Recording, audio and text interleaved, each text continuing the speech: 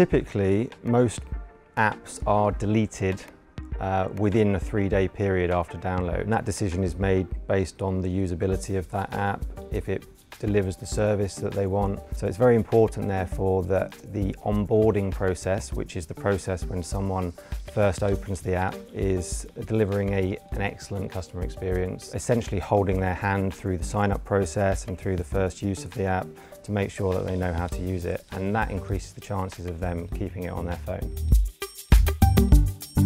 There are a couple of types of monetization when it comes to apps. There's direct monetization, which is things like cost for downloading the app in the first instance, or charging for things within the app. Indirect monetization is things like advertising, but a good example of indirect monetization would be something like a mortgage calculator app. So it's free to download, it's free to use, but once the calculation has been done, you're then encouraged to request a call back from a mortgage advisor, which hopefully will then lead on to a mortgage sale.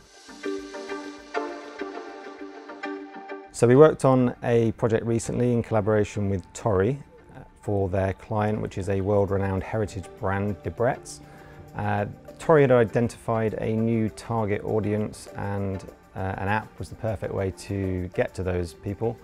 It was a wedding planning app that allows people to assign to-dos to various people in the wedding party and also to manage their budget throughout the wedding.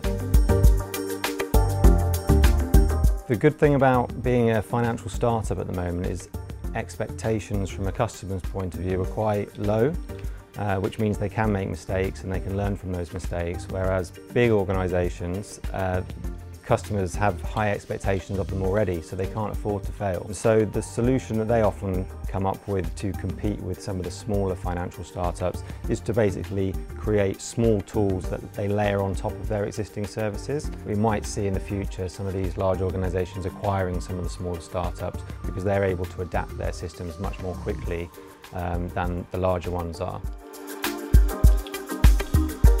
We developed a new intranet system for one of our clients, and the objective was to make it more usable and more efficient, and in doing so we saved individuals approximately 5 minutes per user per month, which doesn't sound like much, but this organisation has 80,000 employees, so what we're actually doing is saving them 10,000 man days per year.